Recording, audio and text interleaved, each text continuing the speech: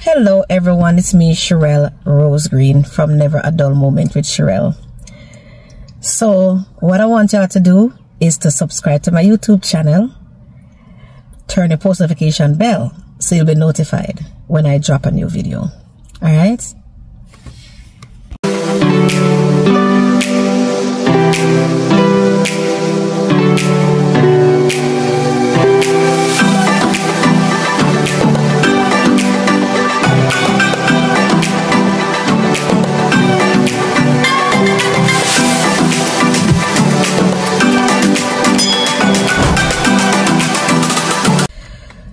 Hi and welcome back to Never a Dull Moment with Sherelle.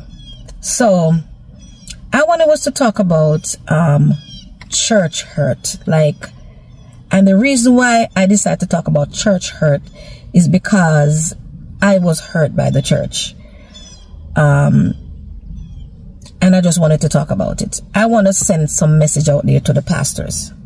All right, some of y'all go into this church thing for the wrong reason.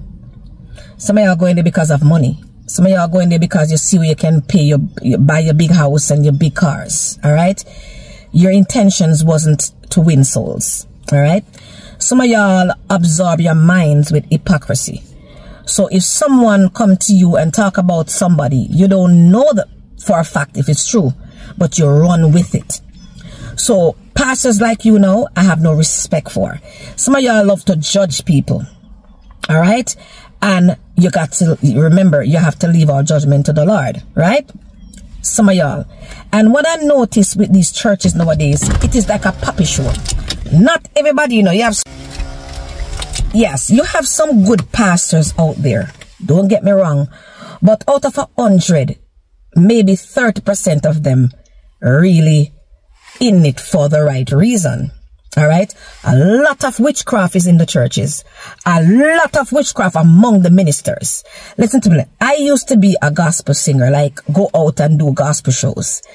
And I know for a fact that there's a fight. There was a fight. You know, there's so much witchcraft among some of the ministers. Listen to what I said. I say some. Some of your hands are so dirty. I don't know what you're going to tell God, say. All right. You guys need to break up your folly ground. You guys are running people from church. All right. Some of y'all are running people from church. So for instance, say a person just go sell her body now. And she found the nearest church after she sell her body. And she found the nearest church. Right. And she walk in the church. The first thing that some of y'all gonna do is to talk about that person. Instead of welcoming her in your church. And if she want to testify, give her the mic to testify. Some of y'all ain't going to do it because y'all think that your microphone is your heaven. So some of y'all, you need to cut it out. And where I see most of this happening is in the Jamaican church. And I'm sorry to say, but I don't want to be in a church where it's just all Jamaicans. I'm sorry, because it's going to be chaos. Because if you have more talent than them, or if the pastor use you more in the church, some jealousy is going to happen. Somebody's going to bring your name to the pastor, and it's just back and forth, back and forth. So I don't want to be involved in a church that is only Jamaicans in that church, because it's going to be chaos. It's going to be chaos. Witchcraft, bad mind, gossip. You understand? So that's why a lot of people, when they hear the word church, although the church is us, but when they hear the word church, they're afraid because you Christians, and that's why I'm afraid to say Christian, the word Christian, because I don't want nobody to put me in a box. Christianity doesn't mean you can't sing little love songs or you have to make love to Amazing Grace. No. There's a time and a place for everything. You can't make, you know, I'm not going to make love to Amazing Grace. Put on some sexual healing. Let's make love tonight. You understand? It's one or two holy. You understand me? Some of y'all just take this Christian thing to another level as if none of y'all ain't gonna, I'm not going to be depressed because of none of y'all. I'm going to live my life because the Lord is watching your heart. A lot of y'all, you are on the outside, you are the part. But On the inside, you're a hot mess. So I'm telling you, churches, some of your pastors need to break up on the folly ground before it's too late. Some of your pastors need to get in the hands, wash down the hands full of witchcraft. Some of you need to come off of the pulpit and go down in the congregation because some of you is a hot mess. Some of you are not even talking to your children. Some of you are not even talking to your wives. When you treat no wife like dog. But yet to not put and lay hands on people to pray for them. That's why I said I don't want everybody to pray for me. Not everybody can lay their hands and pray for Cheryl. Because some of y'all hands are dirty. Some of y'all hands are filthy. Okay?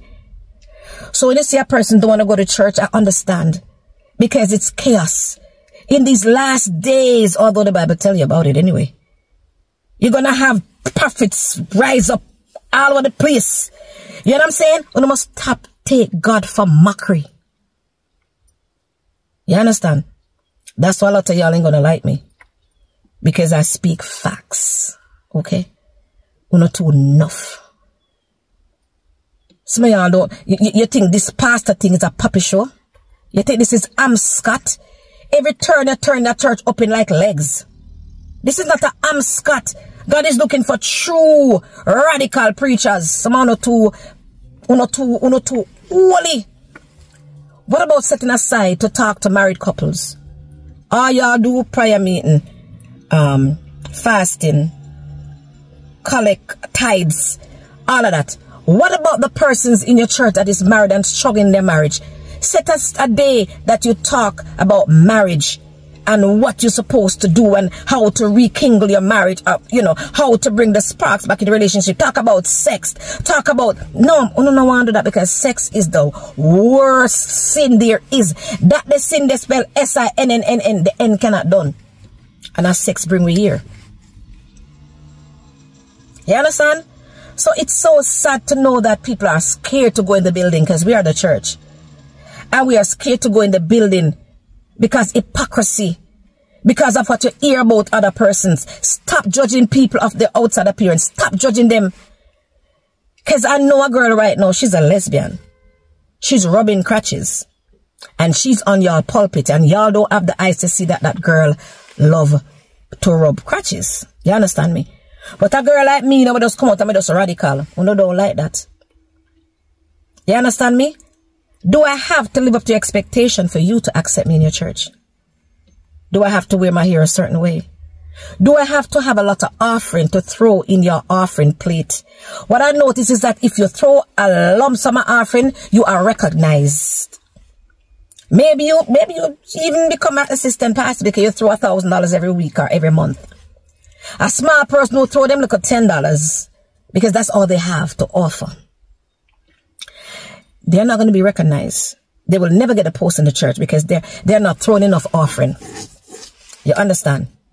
And I totally believe that if you tithe, you must can tithe back in one of your members. You tithe back in one of your members. Sometimes some of your members in the church, light cut off. They can't pay their rent or their mortgage. They're about to be foreclosed. None of y'all don't take the time out to find that out. All y'all want to stretch out your hands every day. Bring the offering plate around 6 times and spiritually abusing your members. While some of the members don't live nowhere. Sometimes you can tithe in you back into your members. That's what y'all need to do. Okay? Tithing doesn't really mean that you have to give into church all the time. You can tithe into a person's ministry. You can tithe into a homeless shelter. You can tithe into a domestic violence shelter. No, fool me. I know who God is. And none of y'all gonna tell me who's saved from who's not saved. You cannot look at a person and tell if them saved or not. You cannot. Because they can look the part on the outside. But you see, the inside is a hot mess. The inside is devil and black. So when the songwriter said, fill my cup, Lord, I lift it up, Lord. You understand what I'm saying? He's talking about your heart. If your heart dirty, there's no room for the Lord to fill that the cup, the baby. It's going to stay empty. You understand? I know what I'm talking about because I'm a pastor's child and I see what goes on in the body of Christ. Some of y'all vestries, y'all whorehouse. You understand? Right after some of y'all preach, y'all bring one of the members of the vestry, and that is y'all hotel for the night. Okay? I'm just going to speak.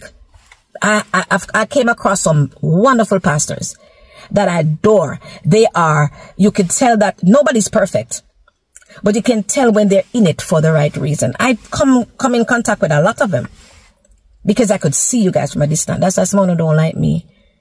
Stop judging people from the outside. You understand me?